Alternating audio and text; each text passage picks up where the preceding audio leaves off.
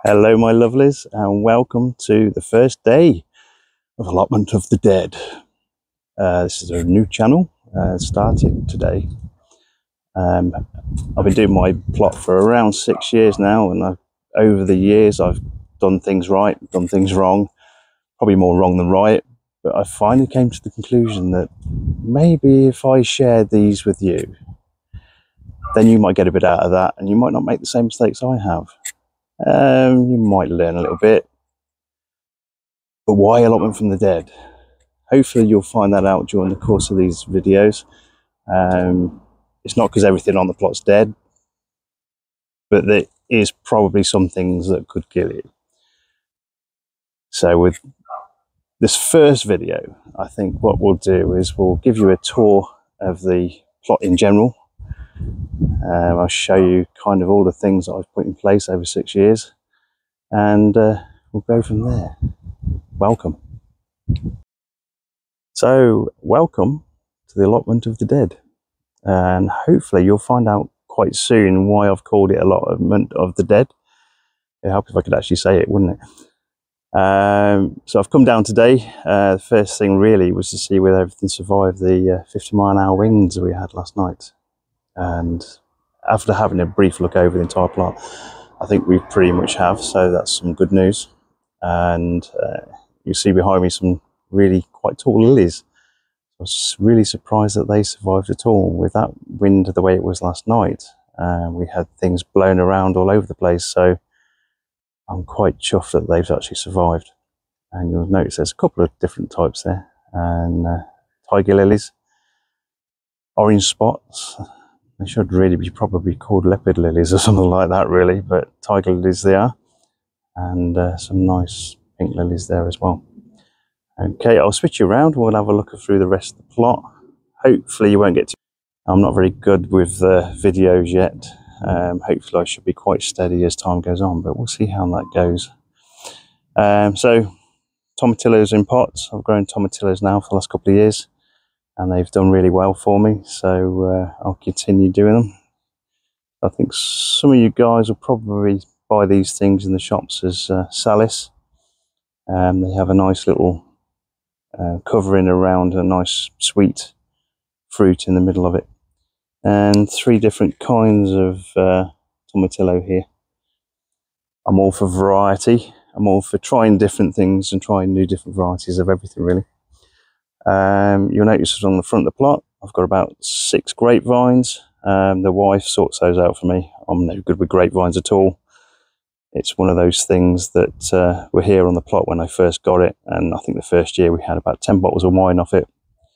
But I kind of lost interest in them, and the wife has continued to maintain them for me. Maybe this year we'll get a few more bottles. I've got to say the first bottles were just about drinkable. Something I probably need more work at, but potentially it could kill you. So we'll go past these lovely buddleia. So this is the front of my plot, so we'll go through the buddleia, and you'll notice the building here to my left. So I built this last year, right at the start of the season. It's made of wood and polytunnel cover, and probably cost me more than if you were to just buy a greenhouse, but I think it was one of those things that when you first start doing it, you quite enjoy the challenge of actually building it. So it's actually done quite well.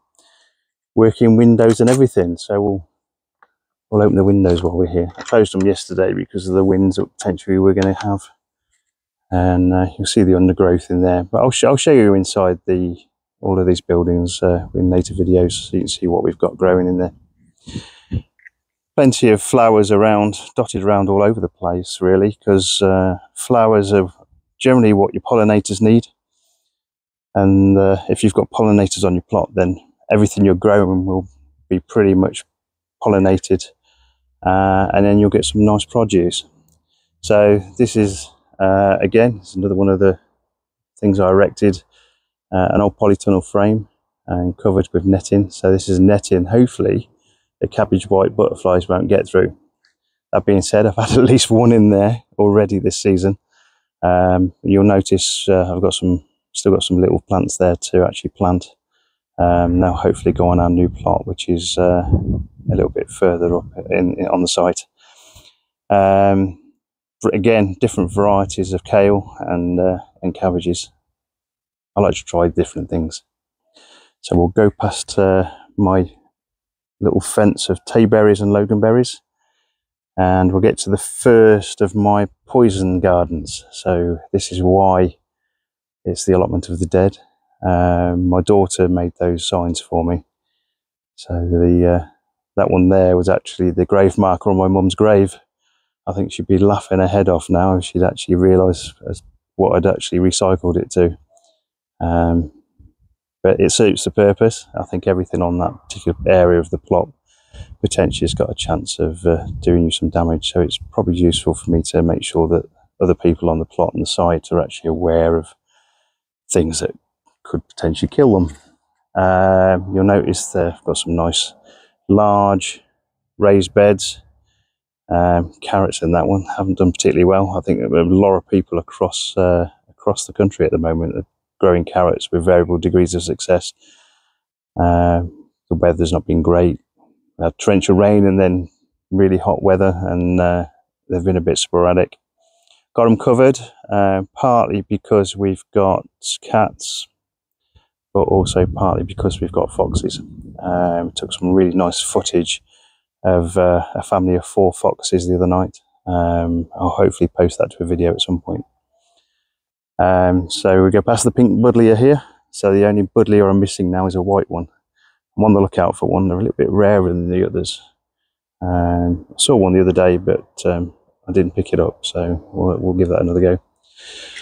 So into my second poison garden, and you'll notice that again, pretty much there's a lot of things here that are poisonous plants. There's a lot of things that probably aren't. So if you look here, there's some nice self-seeded callaloo, which is part of the amaranth family. So they make some really nice spears of flowers, which look really, really nice. And you can eat the leaves like spinach. And then these things here, which I think there's probably quite a few who will go, sunflowers. The other name for these is sunchokes. So these aren't actually sunflowers. These are Jerusalem artichokes. Planted them probably about 3 years ago. I've been trying to dig them out now for the last 3 years. And as you can see, I'm missing some. I've always missed some. And once you've got them, it's very, very difficult to get rid of them. So if you're going to grow these, and it's an acquired taste, they call them fartichokes for a reason. If you're going to grow these, then make sure when you plant them, you actually plant them where you want them. Because once you've got them, you probably will never get rid of them. But again, you will get a nice little sunflower on top of these in terms of the flower. So I might let them get to that stage before I pull them out. It's a good way of actually knowing where they are underground as well, because they make little tubers underneath, which is the bit you eat. And again, they're very, very difficult to dig them all out. So hopefully if I can figure out exactly where they all are, I might have a chance this year. And again, you'll notice there's some more flowers dotted around. So these are sweet peas. Again, there's about 8 or 9 different varieties, different colours, and the smell of them is really, really nice. And we'll go past my wigwams of runner beans. Again, different sorts of beans, and some field beans as well. Again, different varieties. And then a nice wigwam of another plant there, and I'll talk about that in a later video. And then going back over the back there, so those ones actually are sunflowers.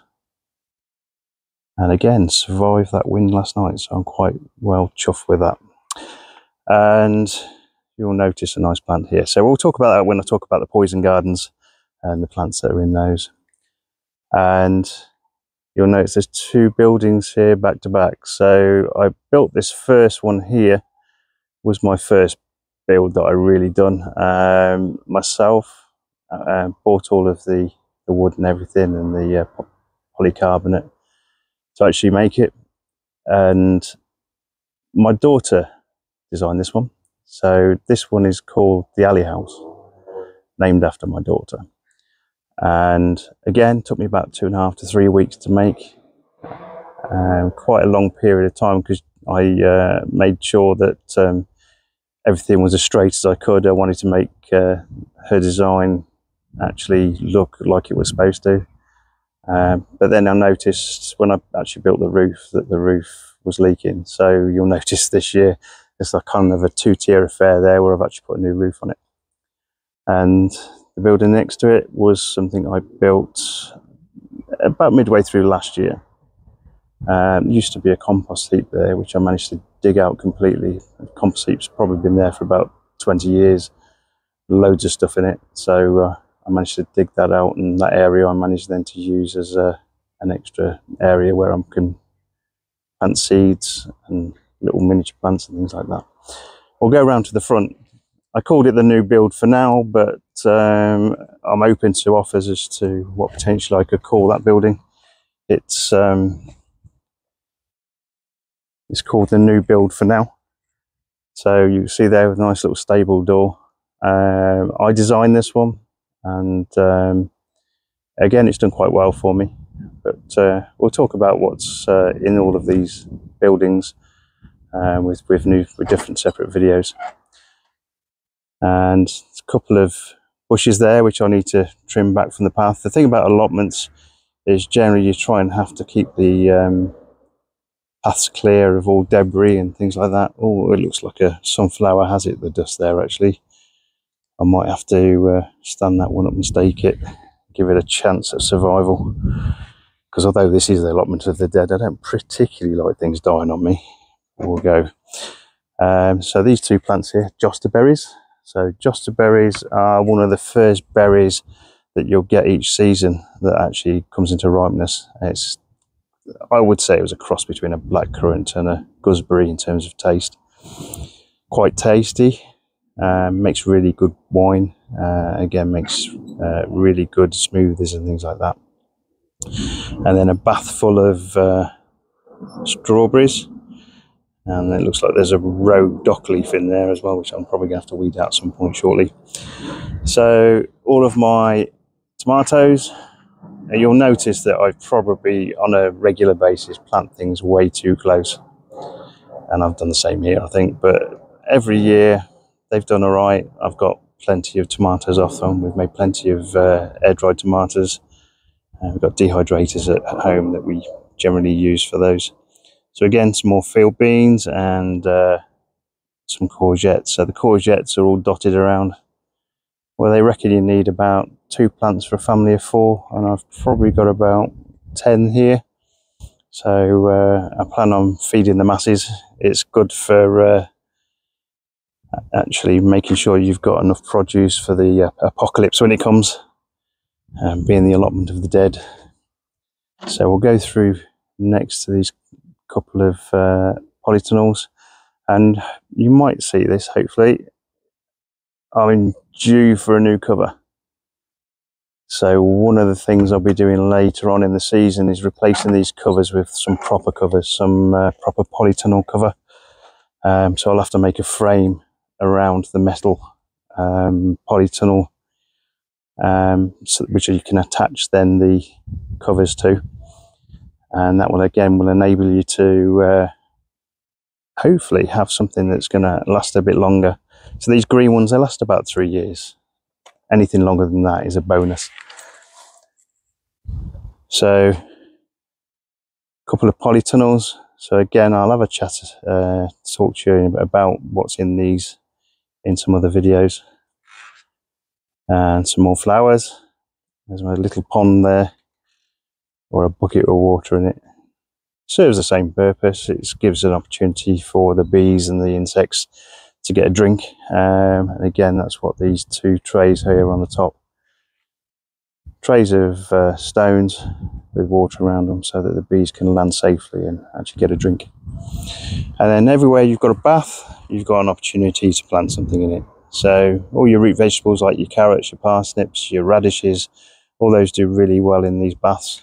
They're raised up a little bit so they don't get things like the carrot fly and stuff suffering quite so much. But you'll notice here we've got a bit of flea beetle. So leaves have gone a bit horrible on them, a few holes in them. And again on the Chinese cabbage, they're still edible, they still taste really, really good. It's just they don't look particularly good. And there's my runner beans on traditional canes. If you can see through those, I've got first lot of sweet corn there. So sweet corn is, it's actually popcorn, it's not actually sweet corn. My wife grows the normal stuff. I grow the stuff that's a little bit more weird. Again, we'll have a chat about that. And again, it's probably one of the reasons why I've named this Allotment of the Dead, because of the stuff, the strange stuff, the weird stuff that I grow. In here, there's about 65, maybe more varieties of chili. I always go way overboard on the chilies, but the taste of some of them are fantastic, and the heat on some of them is absolutely phenomenal. That's quite a word.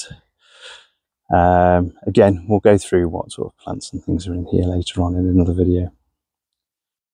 You can see there a nice big bucket of weeds. I've done a little bit of weeding in here. We'll go through pests and weeds as well, actually. That might be a good thing for you guys. Some ways of how I get rid of them, and ways of maybe you hopefully being able to tell me how to get rid of some of these. But we'll see what happens.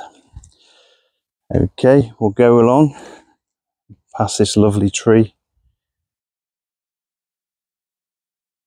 Just been there a few years now, so I'm getting some nice fruit off the tree now. Let me know what tree this is. I do know what it is, but see if you know.